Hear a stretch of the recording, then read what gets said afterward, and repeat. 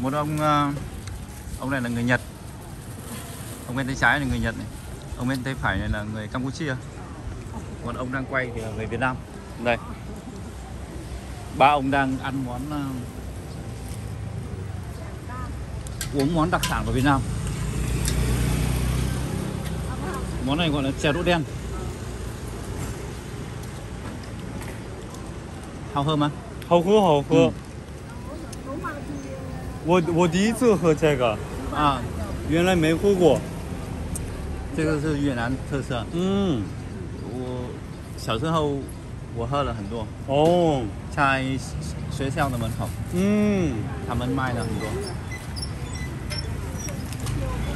他也是越南人吗？他是越南人。哦。Bác bán hàng đây bao lâu rồi? Lâu rồi.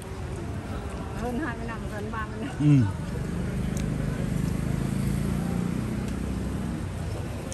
Nhưng mà cái đợt trước Covid thì đông người nhỉ? Bây giờ thì người ít hơn. Ngày xưa chưa Covid đông lắm. Đi chè như này bán lúc này. Đúng. Ví dụ cháu ra ăn cái này mấy người ăn bây giờ.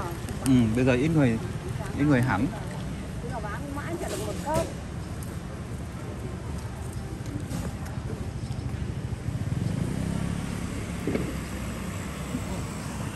Ní chẳng ý sao dư vị. Vừa như là これを初めて飲みました。めちゃくちゃ美味しいです。聞き取れますか？僕の言ってること。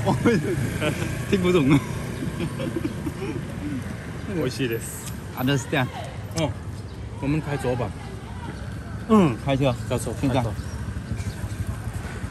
那你讲什么？猜不猜？下不下雨？我觉得视频。anh ấy tiếng Anh nè. Tiếng Anh mình tên. Wow, rất chậm tiếng Anh.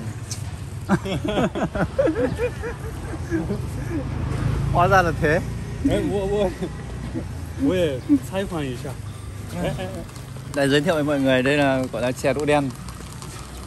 Đang được một ông người Việt Nam và một ông người Nhật Bản và một ông người Campuchia thưởng thức. 你再说一遍。哇，你tiếng Anh. Tiếng Anh nào OK mau hơi khổ tao tại sao vậy?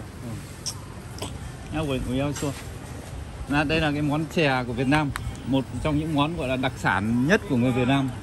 Trẻ con từ bé đến lớn đều được ăn cái món này. Thôi chưa là hẳn.